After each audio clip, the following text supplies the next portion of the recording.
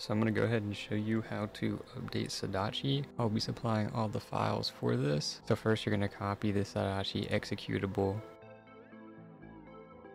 and go to Home, Applications, and you're just going to paste it there and overwrite the previous Sudachi executable. If you do not know where this Sudachi executable came from, you can go ahead and watch my other video and that'll explain where that executable came from. Next, we're going to add games to our emulator. This is Sudachi generally, but it can go with any other emulator like Yuzu or Ryujinx. Wherever you downloaded your games to, you're just going to cut the games and you're going to move them into your ROM directory, which should be under the emulation folder and into ROMs. You scroll down and go to switch and just paste them there. That should be where your games are. Don't install them in the emulator itself. Just cut and paste the games into the ROM switch directory. And we will go ahead and do the updates next. Whenever you want to update a game, you go wherever the update is. In this case, it's going to be in my downloads folder. So I'm going to go into applications and I'm going to run Sudachi or whatever emulator you want. This could be Yuzu, Ryujinx, whatever. And you're just going to go to File, Install Files to NAND, and then you just double click on the update and approve it.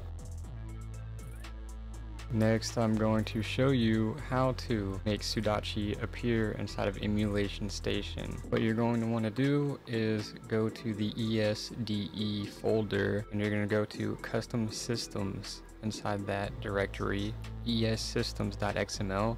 You're going to replace it with the file that I supplied to you. The only thing that's different is there's just one line of code that I added that's different so that it will work in Emulation Station, which is Sudachi. Saying this, I did not mess around with anything in the collections, so the collections themselves might not work with the audio. There's been an audio issue with Sudachi inside of the collections or in game mode. I am not going to go into that because I have no information on how to fix that.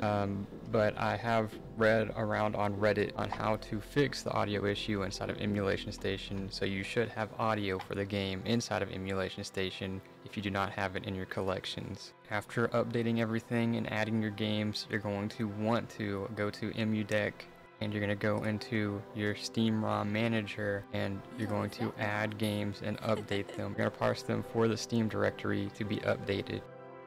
You should get some notifications of it baking the cookies, as I call it, or the batch is loading. Once it gets to the final batch and that disappears, you can just exit out of EmuDeck. Once ever you exit EmuDeck, you're going to go ahead and either run the game mode, or if you want to add controllers, I will go ahead and show you how to do that. To do this, you can have any type of Bluetooth controller. I've tested out many of them. I also bought some controllers, the 8-bit Do Ultimate 2.4 gigahertz controller, which I will be going ahead and linking in the description, the Amazon page for the controllers that I use. And for you to use this in your emulation software, you're going to go to Home and Applications, and you're going to click on whatever emulation you want. So for this case, I'm just going to go ahead and do Sudachi.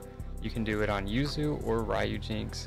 I believe that Ryujinx may not be in here, but there is a directory where the app image is. You can go into the Steam ROM manager and find out where Ryujinx is loaded from, or the executable. You can go ahead and just run it from there. I'm going to go ahead and run Sudachi and go into Emulation, Configure, Controls, and it's going to be a Pro controller.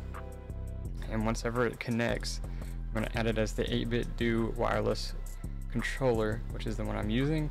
The only thing that you may have to change is the AB XY. That's the only thing that I've really had to change whenever I got a controller. And as you move around the controls, you can see that it's emulating a controller. Everything looks good, and you're going to save it as well. You can save it as a profile.